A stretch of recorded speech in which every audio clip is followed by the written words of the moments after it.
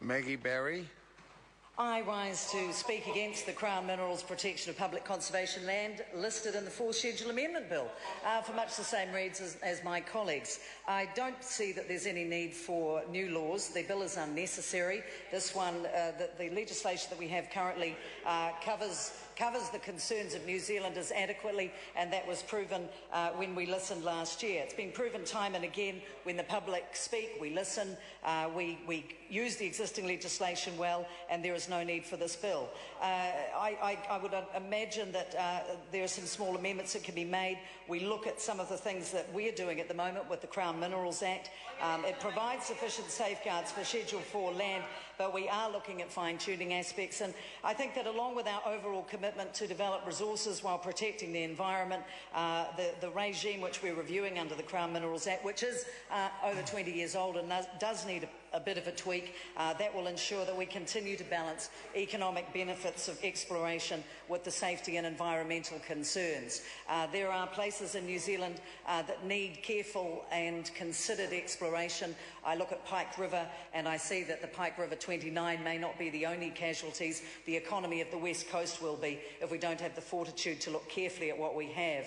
And while I appreciate that the Greens and to a certain extent Labor as well don't really want to go too much further into mineral exploration, the West Coast and other parts of New Zealand deserve to be given the opportunity to look at what they have and to use the resources that they have to continue to keep their young people there and to keep the skills within their communities and environments. So I would urge that we don't do blanket bans and really shut down the prospects that we have for mineral exploration. And I think prospecting and looking at these things is what is required. Adding in unnecessary laws does no good at all.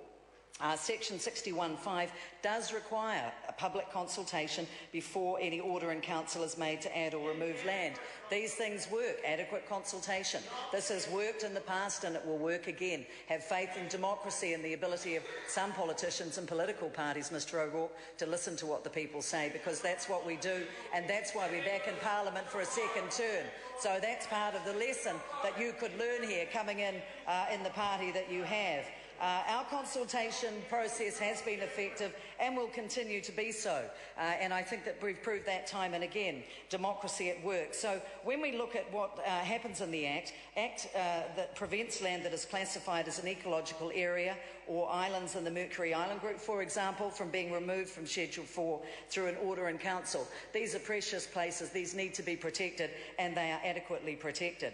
Our party, National, is making great progress in improving energy and mineral resources regulation. There are a raft of things, the exclusive economic zone and the continental shelf, the Environmental Effects Bill, which is currently before the House and through Select Committee, one of the Select Committees I sit on. It is an important environmental regime. The robust process that goes through at Select Committee level ensures that the legislation that comes before this House is actually able to do the job it is designed to do. The High Hazards Unit, which we established within the Department of Labour, is another excellent device. It's a dedicated unit of inspectors which oversees and regulates health and safety practices on oil and gas platforms, and as well as that in geothermal installations, mines, tunnels and quarries. These are measures that we have brought in that are doing the job and doing it well, unlike this proposed bill.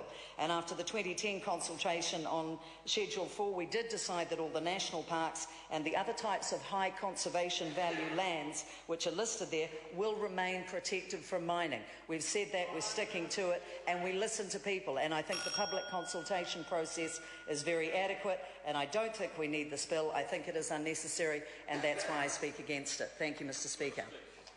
Grant Robertson. Thank you very much, Mr Speaker. Just one to